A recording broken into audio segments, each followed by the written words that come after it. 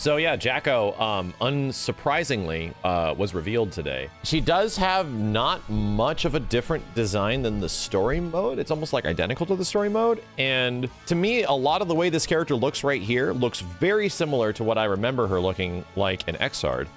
But once again, the art style of the game is different, you know? Like the way characters look in this game just looks different than the previous game. They have a different art style, which we've talked about a whole bunch in the past, you know what I mean? Yeah, her hair color, I don't know, do I remember her having like candy cane hair? Oh, her hair was white before, that's what it was. That's what it was. Anyway, regardless of the character design, I know this character is like waifu bait for everybody, but this was genuinely like one of the weirder characters in Xrd. I don't think even until I picked up the character a while ago with Yo Video Games, right? And I just started slapping buttons, that I actually understand what the hell she does and how she has to level up the minions and everything like that. To the point where I realized, I'm like, oh, this chick is just Gargos. But Gargos is like simpler and has a little bit more direct control over some of the minions. I'm like, oh, she's literally like waifu Gargos.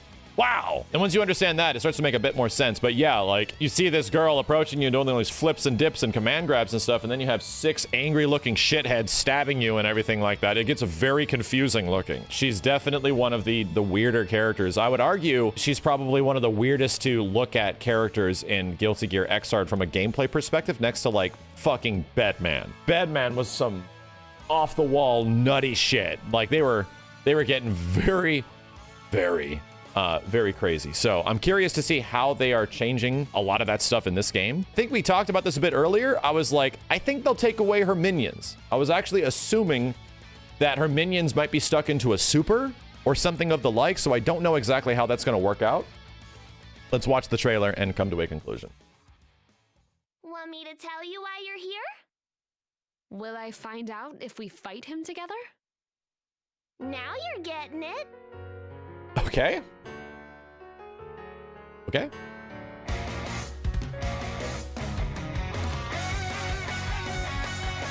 Uh-oh. They got the ball and chain, of course.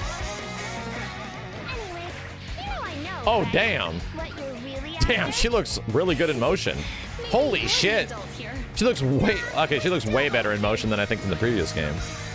Although pretty similar, too. Can't make friends just by looking down from the top of your castle. How long do you intend to stay in here? That's a shot, all right. That is definitely a camera angle and a shot. Those are definitely animations. Wow. Things to stay the way they are, at least for now. Sure, that's fine by me. I'm cool with rolling with it. Then shall we? Oh my god, are these turning into Dragon Ball FighterZ trailers? They kind of are, man.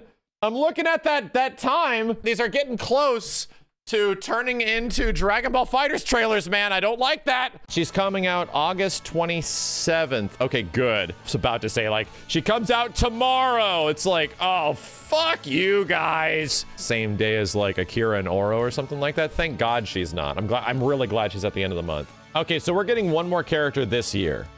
At some point. That'll probably be like a November release. And then the next stage and character and story expansion are probably going to be in the first half of 2022. I think these characters dropping so quickly after one another is because of the delay the game had to get because of the online. They had to change a lot of stuff because of the lobby's functionality.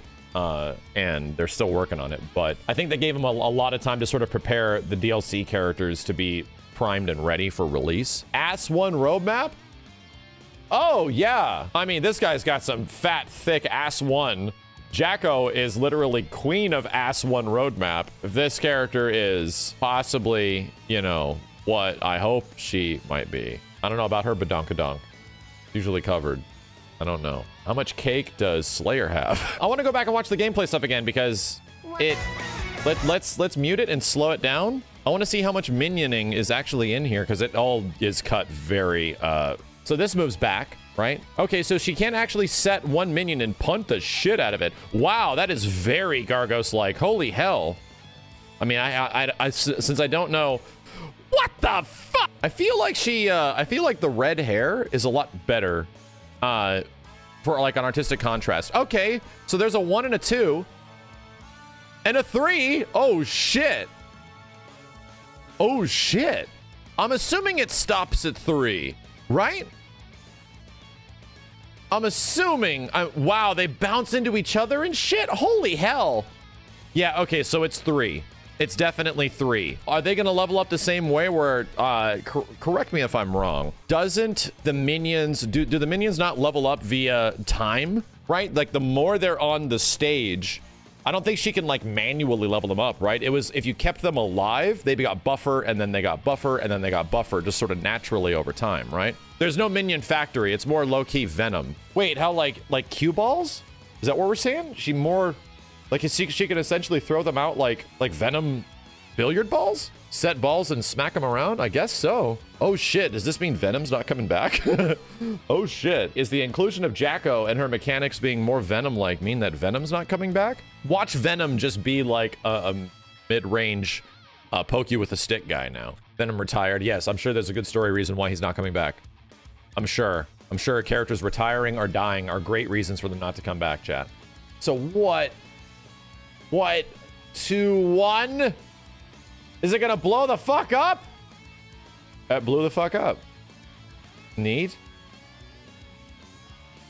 So there's a defensive one, right? So there's like defensive ones and probably offensive ones. I wonder what contributes to each one of their factors, like why they act certain ways, if she has a way to put out a defensive one or whatnot. Damn, she looks way better though. Like, let's go back and actually look at her design in the old game. Because to me, it feels like her actual design, her animations look pretty similar, right? It looks like they just look like an upgraded version of the previous game, which makes sense. Yeah, you're right. The hair is like reversed. And I think this is substantially better. But damn, is it just me or does it feel like her character design is really similar? Her eye color changed. Her costume almost looks identical. But once again, yeah, the biggest change is the art style. Like I said, like there's less the super hyper anime, like cartoony aesthetic, and they're going for a more like mature art style. Still anime 100%, but like more of a slightly mature art style, like every other character has gone through the game. And personally, like I know a lot of people love this style, and I don't think it's bad at all. I think it looks great. I just think this shit looks better. Like for me personally, this is the art style that I've always resonated with more in everything. I just think it looks cooler. Jacko looks good. God, and the fact that they pull this shit off in 3D is just insane. I want to play her, right?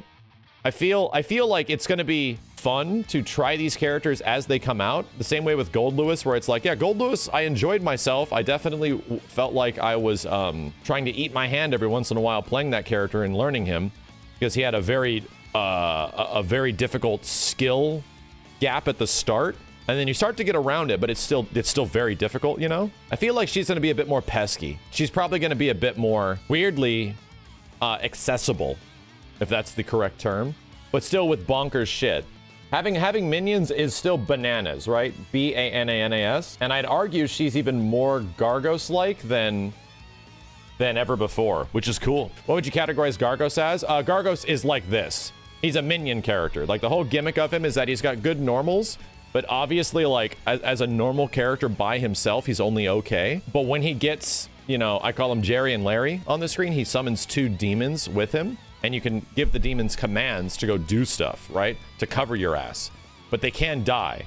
If you cover your demons and keep them alive, he's like the best character in the game. But you have to use your supers and everything like that to knock the demons away before they eventually die. They can only take like a couple of hits. So yeah, I'm curious how all that's gonna relate to here. Because, like we were saying earlier, it already felt like Jacko was like a bonkers version of Gargos.